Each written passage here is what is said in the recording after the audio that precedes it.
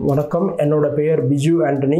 நாங்கள் ரோஜா மார்க் அப்ளம்ன்ற பேரில் கம்பெனி 1975 ஆரம்பித்தோம். எங்கள் அப்பா வந்து இந்த கம்பெனி ஆரம்பிக்கும்போது பார்த்திங்கன்னா, நான் வெறும் சைக்கிளில் சில்லறை வியாபாரத்தை மட்டும்தான் கான்சென்ட்ரேட் பண்ணி சின்ன சின்ன கடைகளாக தான் கான்சென்ட்ரேட் பண்ணி இந்த வியாபாரத்தை தொடங்கினார். இன்றைக்கி ஒரு பெரிய லெவலில் டிபார்ட்மெண்ட் ஸ்டோர் எங்கே போய் பார்த்தாலும் நம்ம பிராண்டு வந்து எல்லா இடங்களும் கிடைக்குது. அது காரணம் என்னென்னா, அன்றைக்கி அவங்க பட்ட கஷ்டமும் அந்த கை தொழிலில் ஒரு லேடிஸ் வந்து வீட்டில் பண்ணி நாங்கள் கொண்டு வந்த டேஸ்ட்டை கொண்டு வந்து கொடுக்குறதுனாலையும் இன்றைக்கி வந்து நாங்கள் அதை மார்க்கெட்டிங் பண்ணிகிட்ருக்கோம். இது வந்து செகண்ட் ஜென்ரேஷன்னால் நான் எங்கள் அப்பா இந்த தொழில் எனக்கு கொடுத்துட்டு போனார். நான் இதை வந்து எல்லாத்துக்கும் வேலைவாய்ப்பு, பெண்களுக்கெல்லாம் வேலைவாய்ப்பு கொடுக்கணும், வீடுகளில் எல்லாத்துக்குமே, அதாவது ஊனமுற்றவர்கள் அவங்களுக்கெல்லாம் ஒரு நல்ல ஒரு எம்ப்ளாய்மெண்ட் கொடுக்கணுன்றதுக்காக நான் இதை வந்து கண்டினியூ பண்ணி கொண்டு போயிட்டுருக்கேன். இன்னும் அந்த மெத்தடு பார்த்திங்கன்னா பழைய மெத்தட்லேயே நாங்கள் இன்னும் ஃபாலோ பண்ணி போயிட்டுருக்கோம். மதுரையில் எங்கே போய் பார்த்தாலும் கையப்பளன்றது கிடைக்கவே கிடைக்காது. ஆனால் நாங்கள் வந்து இன்னும் அந்த கையப்பளத்தை வந்து அதோட டேஸ்ட்டு போகக்கூடாது. இது வந்து அன்றைக்கி ஒரு 50 வருஷம் முன்னாடி எப்படி இது பண்ணாங்களோ அதே மெத்தடில் பலகால கோலில் வச்சு ஒவ்வொருத்தவங்க வீட்லேயும் பண்ணி கொண்டு வரதுனால அந்த டேஸ்ட் வந்து இன்னும் மாறவே இல்லை. நம்ம வீடுகளில் வந்து எப்படி மசாலா வந்து அம்மியில் அரைச்சி குழம்பு ஆக்குறோமோ அதே டேஸ்ட்டு இந்த அப்பளத்தில் இருக்கும். வாங்க, நம்ம வந்து இந்த அப்பளம் வந்து என்ன மெத்தடில் பண்ணுறோம், எப்படிலாம் லேடிஸ் இதில் இன்வால்வ் ஆகிறாங்க, எவ்வளோ எம்ப்ளாய்மெண்ட் இருக்குன்றதை நான் உங்களுக்கு காட்டுறேன்.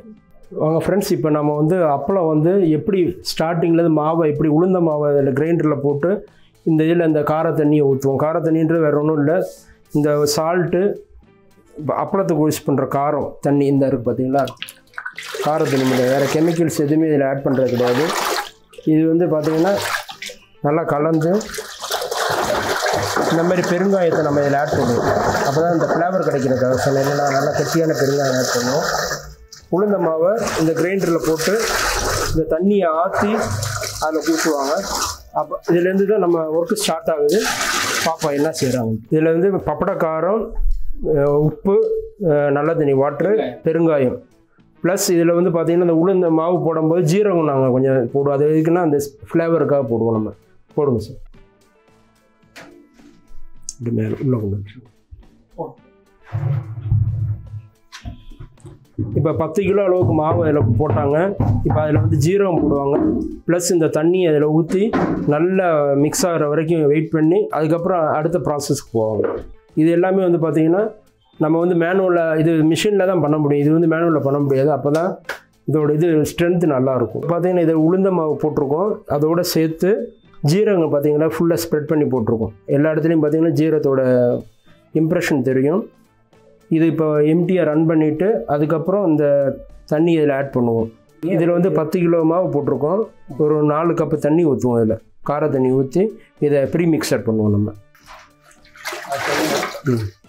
இந்த தண்ணி பார்த்திங்கன்னா இப்போ வந்து 10 கிலோ மாவுக்கு 3.5 கப்பு தண்ணி இதில் ஊற்றுவோம். அதை அளந்து மெஷர் பண்ணி இவ்வளோ தான் தண்ணின்ற போடுவோம். அதனால தான் நமக்கு இந்த சால்ட்டு கண்டென்ட்டு தண்ணியெலாம் கரெக்டான ரேஷியோவில் ஆட் ஆகும். அப்போ தான் நம்ம நினச்ச மாதிரி அப்பளம் வந்து டேஸ்ட் கிடைக்கும். இதில் முக்கியமாக வந்து பார்த்திங்கன்னா தண்ணியும் கூடக்கூடாது, உப்போட இதுவும் கூடக்கூடாது. கூடிச்சுன்னா நமக்கு அந்த உப்பு தன்மை கூட வரும்.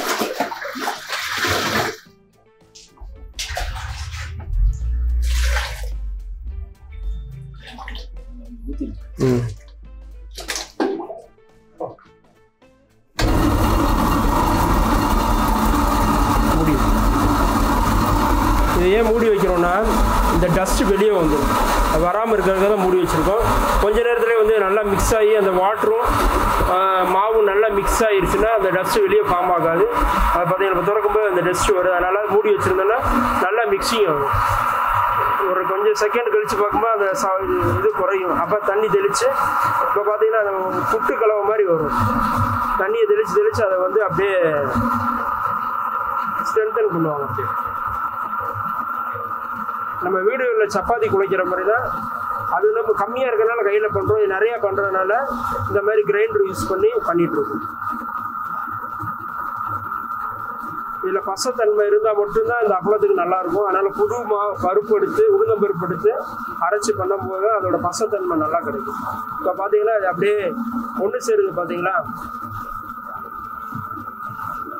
நல்லா ஒன்றுக்கு ஒன்று நல்லா ஜாயிண்ட் ஆகிற வரைக்கும் இது அப்படியே கிரைண்டரை ரன் பண்ணிகிட்டே இருப்போம். நல்ல ஒரு உருண்டையாக வரும்போது அப்படியே எடுத்துருவோம் நம்ம. அது வரைக்கும் இப்படியே கிரைண்டர் ரன் ஆகிட்டே இருக்கும். ஆஃப் பண்ணிடலாம்.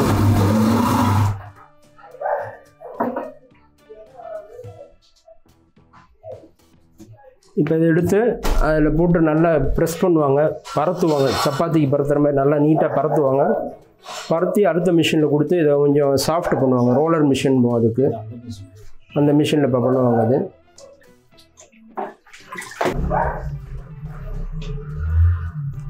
இப்போ பார்த்தீங்கன்னா இந்த மாதிரி பண்ணுறதெல்லாம் வந்து மித்த இடத்துல வந்து மிஷினில் பண்ணுவாங்க. இது வந்து மேனுவலாக நெக்கி கூட்டுறதுன்னு இது. இதை நெக்கி இப்படியே கையை வச்சு ப்ரெஸ் பண்ணி மாவு தண்ணி எல்லாமே ஒரே மாதிரி செட்டாகி வரதுக்காக இப்படி பண்ணுவாங்க. இப்படி பண்ணும்போது என்ன ஆகுனா அந்த மாவு அதே மாதிரி தண்ணி உப்பு எல்லாமே ஒரே மாதிரி எல்லா இடத்துலையுமே ஜாயிண்ட் ஆகிக்கிறோம். அப்பளத்தில் டேஸ்ட்டு உப்பு இது பார்த்திங்கன்னா எல்லா இடத்துலையும் ஈவனாக இருக்கும். இப்போ பார்த்திங்கன்னா ஒரே மாதிரி நல்ல கலவை சேர்ந்துடுச்சு. இப்போ இதை வந்து கட் பண்ணி ரோலரில் கொடுத்து இப்போ வந்து ரொம்ப இறுகுன தன்மையில் இருக்குது. இதை வந்து என்ன செய்யணும்னா ரொம்ப சாஃப்ட் ஆகினா தான் அந்த விரிச்சல்லாம் நல்லா வரும். அதுக்கு தான் இப்போ இந்த ரோலரில் கொடுக்க போகிறோம். இப்போ பார்த்திங்கன்னா இதை வந்து இப்போ சப்பாத்தி மாதிரி பரத்தியாச்சு. இதை சின்ன பீஸாக கட் பண்ணி அடுத்த மிஷினுக்கு கொண்டு போய் இதை பாகப்படுத்துவோம். இது பாகப்படுத்தும் போது என்ன ஆகும்னா இந்த மாவு வந்து இவ்வளோ ஹார்டாக இருக்கிற மாவு வந்து ரொம்ப சாஃப்டாகிடும். அப்படி சாஃப்ட் ஆகும்போது தான் நமக்கு அப்பளம் சாப்பிட்றதுக்கு நல்லா வாயில் கரைஞ்சி போகும். அந்த மாதிரி இருக்கும். இப்போ பாருங்கள், இதை வந்து ரோலர் மிஷினுக்கு அடுத்து கொண்டு போவோம். கட்டை மிஷின் போது இதில் கொடுத்து அப்படியே வலிச்சு எடுப்போம். இப்போ பார்த்தீங்கன்னா பாருங்கள், அப்படியே நல்லா இதாகிடும். போட்ட தன்மைக்கும் இப்பயும் பார்த்தீங்கன்னா ரொம்ப சாஃப்டாகிடும். இப்படியே ஒரு 8 தடவை பண்ணால் தான் இந்த மாவு வந்து பார்த்திங்கன்னா அங்கே இருக்கிறதுக்கும் இங்கே வர்றதுக்கும் செகண்ட் ஸ்டேஜில் சேஞ்ச் ஆகும். கலரும் நல்லா வரும், ஒயிட்னஸ் நல்லா வரும். இதெல்லாம் வேலைப்பாடுகள் வந்து கையில் பண்ணுறதுலாம் இவ்வளோ தூரம் பண்ணால் தான் நம்ம கையில் பண்ணுறதுக்கு ஈஸியாக இருக்கும், டேஸ்ட்டு நல்லா வரும். அதை அடுத்த ஸ்டெப்பு வந்து ஸ்க்யூஸ் பண்ணி எடுப்போம். அதை அப்படி இது பார்த்திங்கன்னா இதை வந்து ஒரு இப்படியே இருந்தால் நமக்கு கட் பண்ணி பண்ணுறதுக்கு கஷ்டம். அதனால் இதை வந்து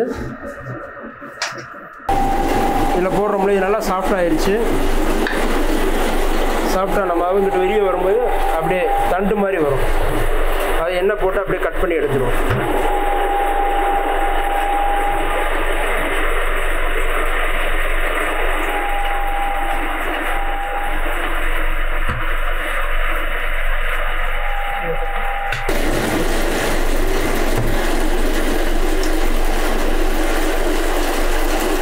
இப்போ நம்ம ஸ்டார்டிங்கில் பார்த்திங்கன்னா பியூர் உளுந்த மாவு 10 கிலோ எடையில் அந்த கிரைண்டரில் போட்டோம். அதுக்கப்புறம் அதில் தண்ணி ஆட் பண்ணோம். தண்ணி ஆட் பண்ணது என்னென்னா சால்ட்டு, பப்பட காரம், பெருங்காயம் இதை எல்லாமே ஆட் பண்ணி நல்லா ஆற்றி வச்ச தண்ணியை நம்ம அந்த கிரைண்டரில் ஊற்றணும். அது ஊற்றும் போது பார்த்திங்கன்னா ஜீரகம் நல்லா தூவி விட்டோம். அதெல்லாம் நீங்கள் பார்த்தீங்க. அதுக்கப்புறம் அந்த கிரைண்டரில் எடுக்கிறது பார்த்தீங்கன்னா ரொம்ப டைட்டாக இருக்கும். ரொம்ப லூஸ் இல்லாமல் ரொம்ப பாகம் டைட்டாக இருக்கும்போது நம்ம அந்த பரத்தி வச்சு இந்த ரோலர் மிஷினில் கொண்டு வந்து அதை சாஃப்ட் பண்ணுவோம். நம்ம ஒரு 5-6 தடவை அந்த ரோலர் 2 ஊடலை கொடுக்கும்போது இவ்வளோ கனமாக இருக்கிறது வந்து இவ்வளோ நைஸ் ஆயிரும். மாவு கையில் வேலை பார்க்குறதுக்கு சுகமாக இருந்தால் தான் நம்ம வேலை பார்க்க முடியும். ரொம்ப ஹார்டாக இருந்துச்சுன்னா கையெல்லாம் வலிக்க ஆரம்பிச்சிடும்.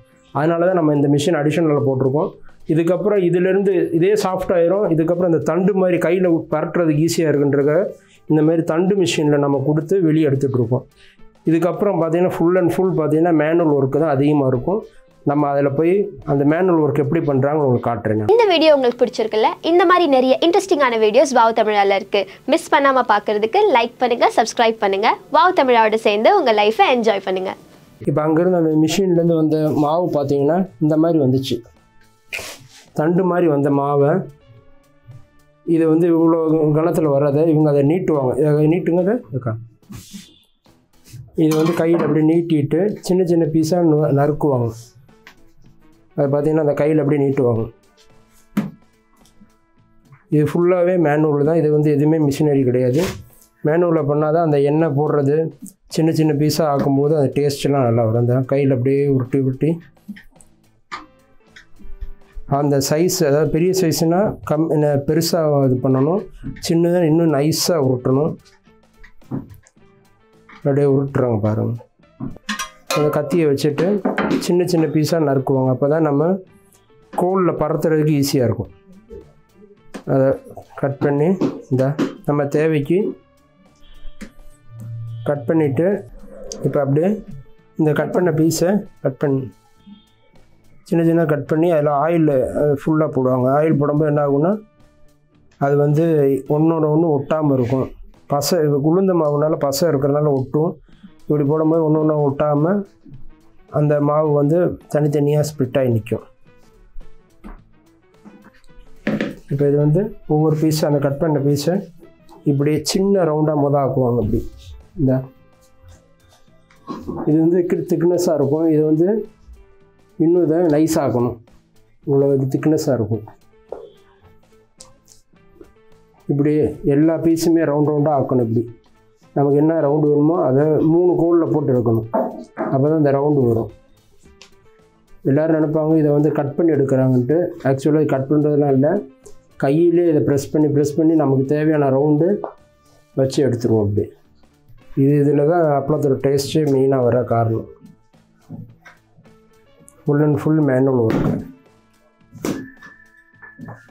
இது தொடுறது வந்து பார்த்திங்கன்னா அரிசி மாவு எதுக்குன்னா ஒன்றோட ஒன்று ஒட்டாமல் இருக்கிறதுக்காக தான் இந்த அரிசி மாவு இப்படி தொட்டுட்டு இப்படி வைக்கிறது.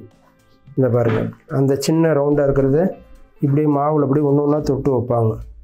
தொட்டு வச்சு அப்படியே கையிலேயே அதை ஈவனாக கொண்டு வருவாங்க. ஈவனாக கொண்டு வந்து அந்த பலகால வச்சு கையிலே ப்ரெஸ் பண்ணி ரவுண்டு கொண்டு வருவாங்க. இது பண்ணுறது மட்டும்தான் உளுந்தம்பாரு. இந்த கையில் அமுக்கிறாங்க பாருங்க, அமைக்கி அந்த ரவுண்டு கொண்டு வருவாங்க. நமக்கு என்ன ரவுண்டு வேணுமோ சைடும் தட்டணும், மேலேயும் அமுக்கணும். அப்போ தான் அந்த ரவுண்டு ஈவனாக வரும். இத்தனோடு இருந்த மாவை அவ்வளோ பெருசாக கொண்டு வந்துட்டாங்க. இந்த ரவுண்டு பாருங்கள்.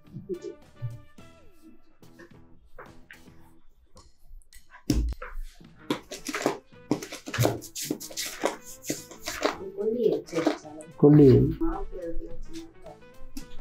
இது அளவு வந்துடுச்சாங்கன்னா இந்த இதை வச்சு பார்ப்பாங்க, குச்சியை வச்சு பார்ப்பாங்க. அளவு பாருங்கள், டயமீட்ரு அவங்க நினச்ச மாதிரி வந்துச்சுன்னா அதுக்கு மேலே ப்ரெஸ் பண்ண மாட்டாங்க. இது எதுக்காக இப்படி பண்ணுறாங்கன்னா ஒவ்வொன்றோட ஒன்று ஒட்டாமல் இருக்கிறதுக்காக ஒரு அப்பளத்துக்கு மேலே மாவு தூவி விடுவாங்க. அப்போ வந்து அடுத்து ஒன்றோட ஒன்று ஒட்டாமல் ப்ரெஸ் பண்ணும்போது அப்பளம் வந்து தனித்தனியாக கிடைக்கும் நமக்கு. இப்போ இது வந்து ஒவ்வொரு அப்பளமும் வெயிலில் காய வைக்கிறனால இதோட அந்த மாய்ச்சர் போய் நல்லா ட்ரையாக காஞ்சிடும். இந்த மாதிரி காஞ்சிடும். இந்த மாதிரி இப்படி ட்ரைனஸ் வந்துச்சுன்னா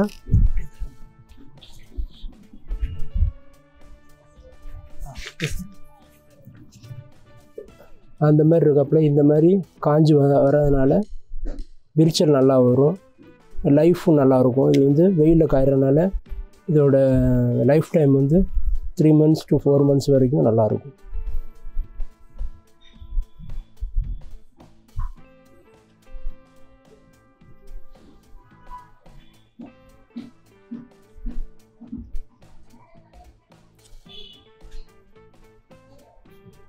வெயில் நல்லா காஞ்சிருச்சு, 2 hours ஆயிடுச்சு. இப்போ அப்படியே ஆஞ்சு வெயிட் ஏற்றி வைப்பாங்க. இப்போ அந்த காஞ்சி கொண்டு வந்ததை வெயிலில் போட்டுருவோம். ஹீட்டாக இருக்கிறதுனால அந்த சூடாக ஆறின பிறகு அப்படியே கையில் ஆஞ்சு வெயிட் ஏற்றி வச்சு ப்ளோயரில் வந்து க்ளீன் பண்ணி அப்பளமாக பேக்கிங் செக்ஷன் மூவ் பண்ணிடுவாங்க. அதுக்கப்புறம் நம்ம பேக்கிங் செக்ஷனில் என்ன பண்ணுறது நம்ம அங்கே பார்க்கலாம்.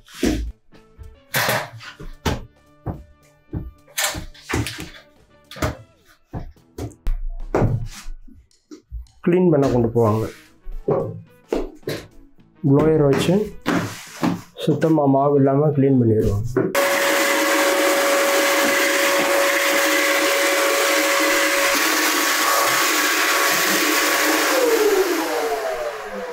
கையில் எடுத்து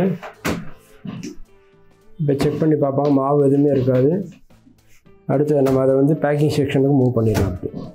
இப்போ நம்ம அங்கேருந்து மாவு கொண்டு வந்தோம்ல, தண்டு மாதிரி கொண்டு வந்ததை வந்து ரொம்ப நேரம் வச்சுருக்க முடியாது, காஞ்சி போயிடும். அதனால் என்ன செய்வாங்க, கொண்டு வந்தோடனே இப்படி இருந்தால் அந்த தண்டு மாதிரி நீட்டிட்டு இப்படியே நீட்டி பூ மாதிரி வச்சுட்டு, இப்போ வெயில் கம்மியாக இருக்கிறனால உடனே நீட்டி வெயிலில் காய வச்சு உடனே ஒட்டி உடனே பூவை ரெடி பண்ணிடுவாங்க. உடனே பண்ணுறதுனால அது வந்து அந்த புளிப்பு தன்மையெல்லாம் வராமல் டேஸ்ட்டு நல்லாயிருக்கும். அதனால தான் அது வந்து உடனே பண்ணி காய வச்சுட்டாங்க. இப்படி அந்த முனையை நல்லா நுணுக்கி விட்டு ரெண்டையும் ப்ரெஸ் பண்ணி காய வச்சு இது ஒரு வெயிலில் கொஞ்ச நேரம் காஞ்சிச்சுன்னா பூ நல்லா காஞ்சி நல்லா பார்வையாகவும் டேஸ்ட்டாகவும் இருக்கும். ஓகே,